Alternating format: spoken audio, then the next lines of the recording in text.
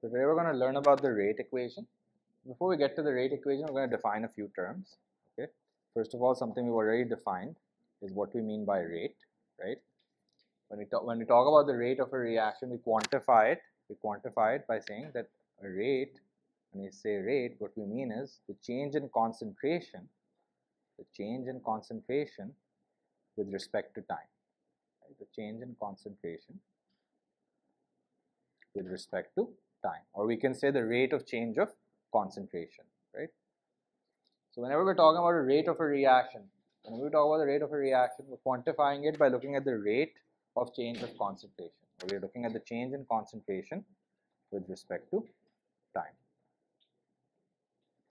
And what we said here was that the units for rate will be moles per dm cube per second, right?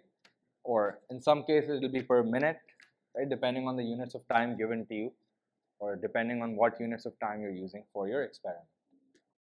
The next term that we're looking at is what we mean by order of a reaction. Okay, what is order? Now the order of a reaction, okay, refers to the power to which the concentration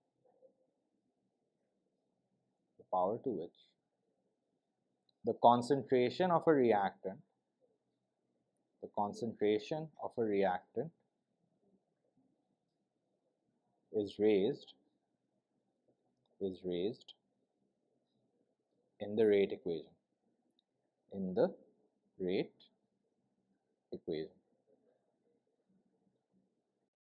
When we talk about order, okay, different reactants in a given reaction can have different orders. Okay, so when the order is with respect to a certain reactant, the order is with respect to a certain reactant, with respect to a reactant.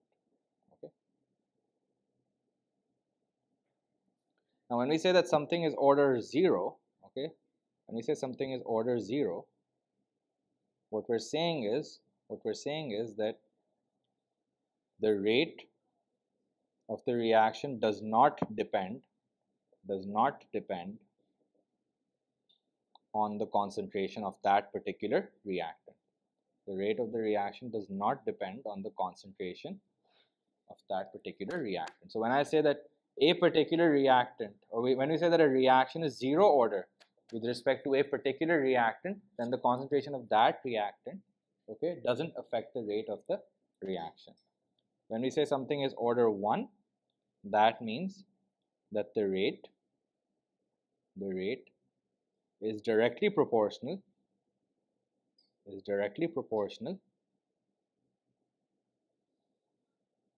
to the concentration of that reactant.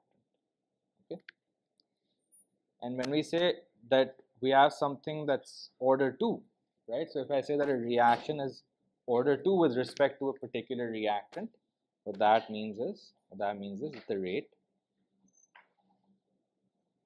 is directly proportional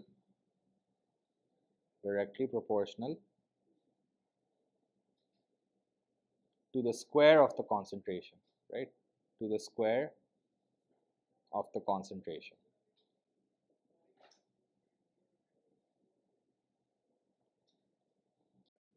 The next term that we have over here is what we mean by overall order. Overall order of a reaction. The overall order is the sum of the individual orders. Okay, it is the sum of the individual orders. The individual orders of each reactant in the rate equation.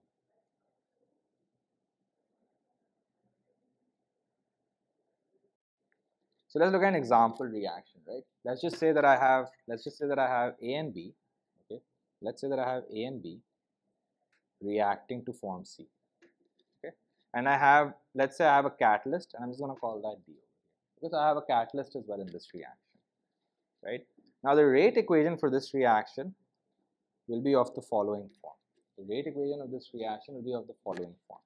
It will be the rate can be expressed as a product of K times the concentration of A to some power times the concentration of B to some power times the concentration of D to some power, and so on. Okay.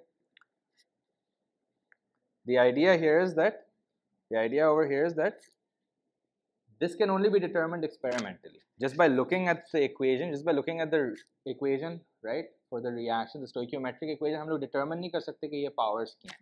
We have to determine these powers experimentally. But what we're saying is that the rate depends on the concentration of the different reactants as well as the catalyst that we're using. Okay, so the rate can be expressed as a product of K. Here K is called the rate constant. K is called the rate constant. Okay. It can be expressed as a product of the rate constant and the concentrations of each of the individual reactants or catalysts raised to some power. This power is called the order. Okay, so the way I've written this rate equation here, this reaction can be said to be order M with respect to A, order N with respect to B, and order P with respect to D. Right? The power to which the concentration of the reactant is raised in the rate equation. So A is raised to the power of M, B is raised to the power of N, and D is raised to the power of P. We're going to look at some examples of how we can determine the order of each individual reactant and therefore determine the rate equation. Okay, so this entire thing here, this is your rate equation.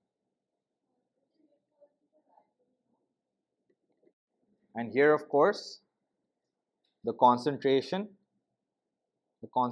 of the reactants or the catalyst has units of moles per decimeter cube, right? Moles per decimeter cube, whereas the rate has units of moles per decimeter cube per second, right? Or per minute, per unit time, concentration per unit time.